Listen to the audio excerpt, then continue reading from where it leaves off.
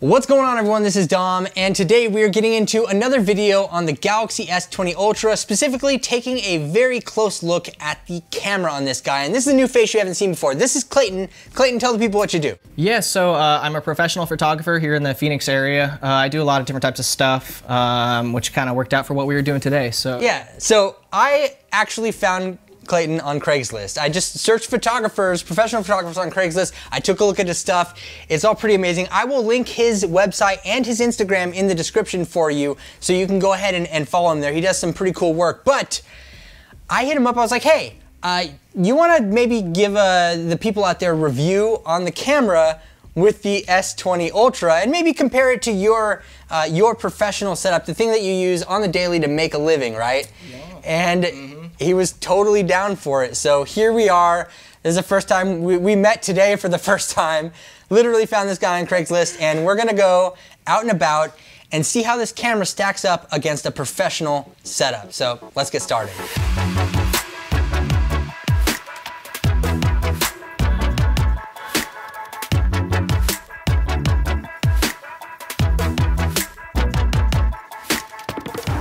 Let's check out this thing. I kind of want to walk in the park here, see what's going on. Center up as best as I can here. That looks pretty good there. Pretty comparable photos. Actually, I'm gonna get this do not enter sign in there. There we go. This works. This is nice. So this is pro mode. I'm gonna go as wide as I can. Got this cool barber sign. Looks old school, sign spinning. Let's open up to a 5.6. I'm gonna bring down my ISO actually just a little bit. 2.5 times zoom, so pretty much comparable to the 75mm length. Full auto. Man, this car's right in the way. I'm gonna move a little bit. Man, the colors just really pop. You can see it on this.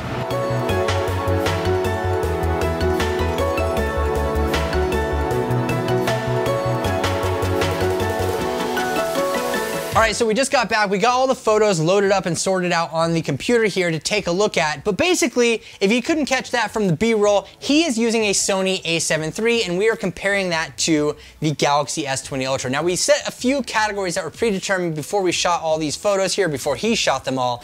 And the first one that we were taking a look at is Pro mode. So we have Pro mode on the Galaxy S20 Ultra, and we are comparing it to full-on manual mode on his Sony a7 III. So I'm gonna let him take the wheel and kind of critique his own work and compare it against the shots on this smartphone. So yeah, I mean, the smartphone takes, straight eye camera, it takes really good pictures. Compared to the one I took, I wish I would have maybe exposed a little higher for my photo, but we're gonna look at maybe sharpness here. It looks like, man, the Samsung did a little bit better for sharpness. And there you can see in the center of the circle, those strings, those lines, they come out a little bit more. And the thing is too, you gotta keep in mind, guys, is like a lot of processing is being done, even in Pro mode on the Samsung, on the Galaxy S20 Ultra. Even if you're in Pro mode, you're still getting a lot of post-sharpening happening here.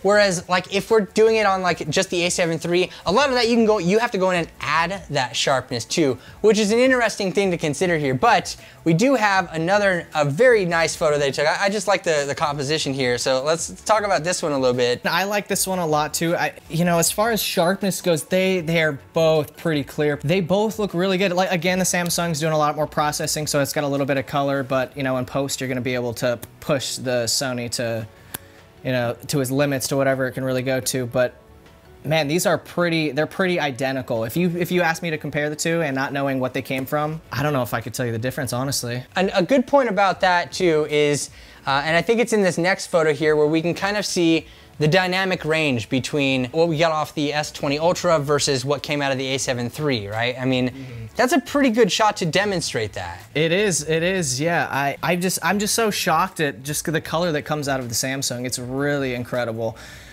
I use a picture profile when I shoot, so I do add a little bit of color in mine.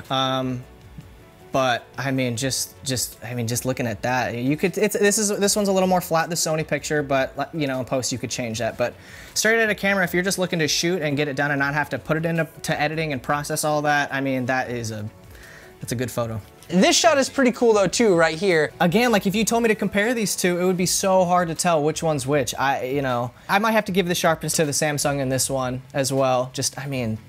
Those letters come out so clear and crisp. All right, so next up, after pro mode, we decided to go full blast on the S20 Ultra, do 108 megapixel photos in auto mode because you cannot shoot 108 megapixels in pro mode. So we decided to go auto mode on both cameras and do what needed to be done basically to kind of match that up. So we want to get the best quality out of auto mode on the S20 Ultra, best quality out of auto mode on the A7 III, and this is what we have here. So this is an auto mode shot. Like you can see here on the right, we do have the S20 Ultra.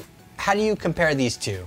So yeah, I would never usually shoot in auto on my camera, so this was almost a little new for me as well. Yeah. Like what professional shoots in auto mode? Exactly, that's why you buy the cameras to put in manual and all that. But yeah, so it looks like, honestly, I think we got a little bit more crispness, I think, in the lettering here on the Sony one. That's funny too, because we have a higher megapixel count on the Samsung, but the photos from the A7 III are a lot more crisp. All right, so next up we have, I guess this is kind of like a ghetto fabulous Hollywood Walk of Fame that they have in downtown Phoenix. I've lived here my entire life. I was born here and I don't even know what this is, but nonetheless, tell me your thoughts on these two. Yeah, the Samsung definitely brought out the color in that gold star a little bit more. Right out of camera, again, you put it into post, the Sony picture, and push that. But let's look at kind of the lettering here, because that's pretty important. So we lose a little bit here in the Sony.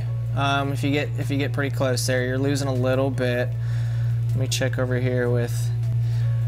Oh man, they did about the same as far as crispness of the letters and just kind of what it got here. I mean, the colors are different, but you can always fix that. So, man, this one, they're pretty similar.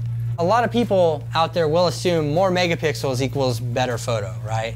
And that's not always the case. I mean, sensor size has a lot to play into that. We have, obviously, there's a full frame sensor on the A7 III versus the tiny little one that fits inside of the back of the camera module here. Just a tiny little sensor. So next up, we are taking advantage of the optical zoom on the Galaxy S20 Ultra, and we are actually matching it to his lens. So go for it right here.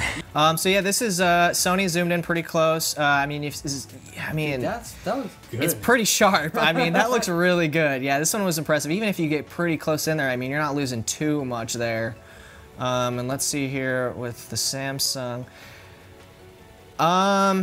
It doesn't even measure up. It doesn't even measure up. I could just see that right there. Yeah. Wow. Yeah, this one is, the Sony kind of blew this one out of the water on that one, which is a little surprising. It's been doing really well. I mean, even with those bars there, that fence, I mean, you lose a lot. And yeah, I mean, just the detail here is pretty crazy. Like you can just see the little freckles on the wall, basically, like the texture of the wall, and that's completely gone. This almost looks like a drawing and not even a photo. But like back here, it looks sharp. Like when you right? It looks good right there. And to be honest, back here, they look pretty much the same. Yeah, when you zoom out like that, you're hardly noticing a difference. But I mean, when you're doing something professionally, if you're trying to get that professional style, people are gonna look at that and they're gonna know. Yeah, exactly. Okay, so moving on here, we have, you took a photo of Washington Street. This is downtown Phoenix, by the way, in case you guys were not familiar with that. So go and do what you do. Yeah, so this one, I'm gonna focus on the lettering again, because that's kind of what we focused on here. Colors, again, obviously better straight through from the Samsung.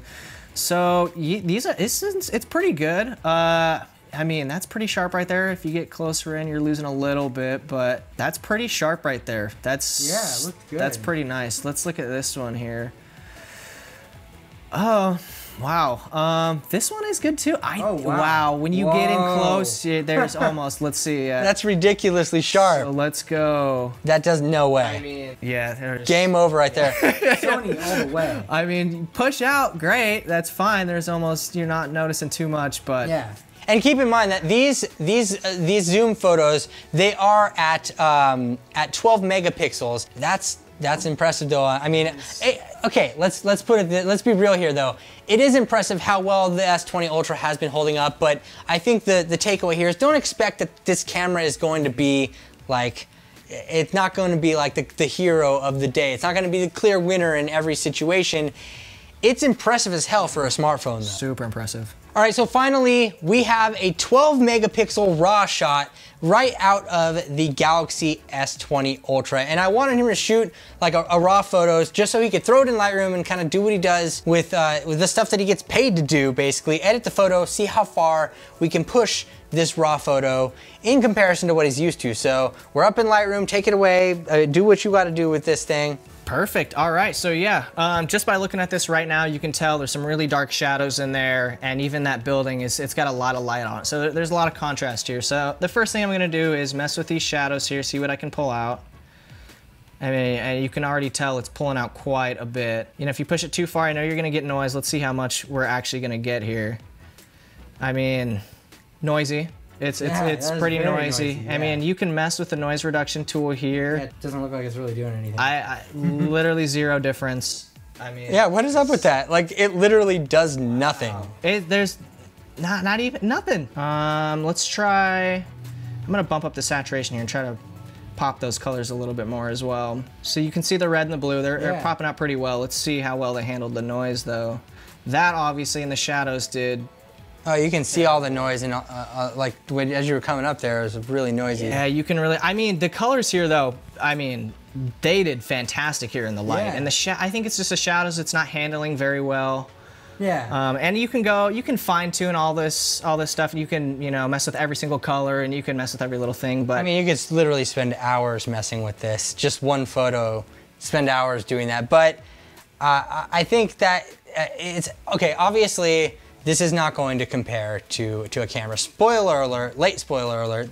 You're not going to compare a smartphone to a professional camera and it hold up in every aspect of things. Sure, this had its wins here and there for just being like straight up, let's take it out, take a photo, and get on with the day, right? But like, I mean, what do you think about this camera right here, just coming from your perspective? I mean, it held its own today, like really well. As just a normal user, you're taking your phone out, you're taking it for Instagram, you're making your social media look good for your website, whatever. It does really well straight out of camera.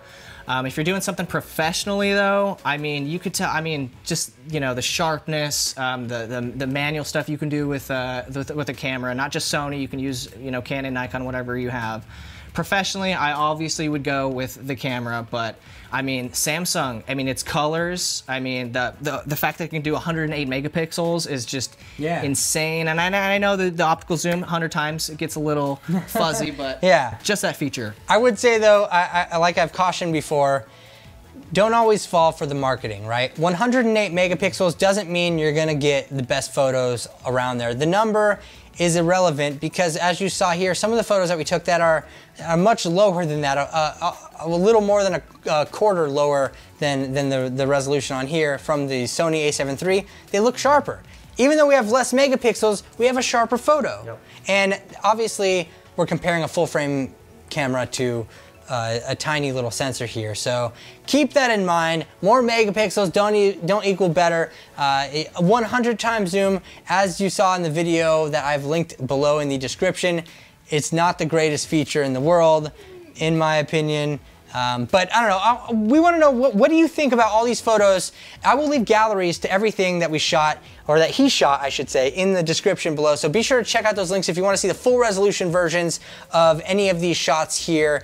And go check out Clayton, check out his social media, his website. It will be linked in the description for you as well. Leave the video a thumbs up if you enjoyed it. And if you're new around here, subscribe to the channel and don't forget to hit the notification bell so you can be notified when new videos like this drop in the future. So I'm pretty happy with the Galaxy S20 Ultra though, but stay tuned for my long-term review and we'll talk about this a little more because I do have some other opinions. So thank you so much for watching, everyone.